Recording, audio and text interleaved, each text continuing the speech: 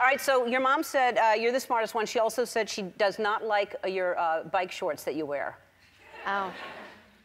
Well, I would call her the most trendsetter of the She's fashionable. She's very fashionable, but I mean, look at those bike shorts. I love them.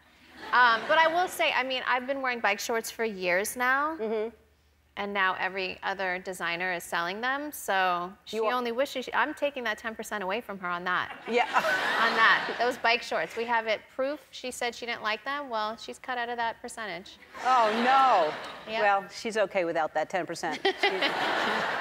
So this trend that you're setting, baking, what were you baking here, first of all? And then why are you wearing this while you're baking? Oh. Okay, well. Yeah.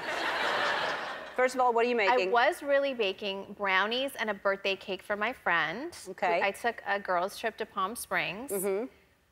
That outfit, I probably had under sweats, but sometimes you gotta do some things for the gram. I see.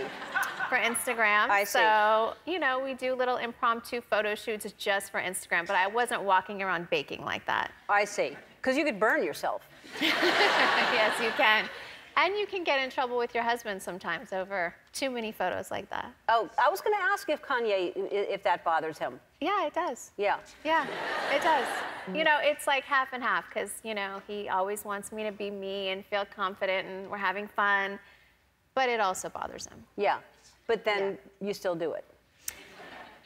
I go through waves. Like sometimes I'm like, okay, I'll be more conservative on my Instagram. And sometimes I really have to get something out if I'm feeling good about myself or I've been working out really hard and then I'll post something and then he'll get upset and then we'll just, you know, it's a cycle. If you ever scare me, that's what I'm gonna do. Ever scare me with a spider. That is exactly, as soon as you said I was like, I know exactly what we're gonna do. I'm like, as a matter of fact, I did know that. I was like, what? Hold on. I'm like deathly afraid of spiders, so don't try me right now. Stop! Ah, my dress is falling up. Is that a spider? It's tiny. What? No! No! No! No! I'm right. sitting in the audience. I'm safe. Stop!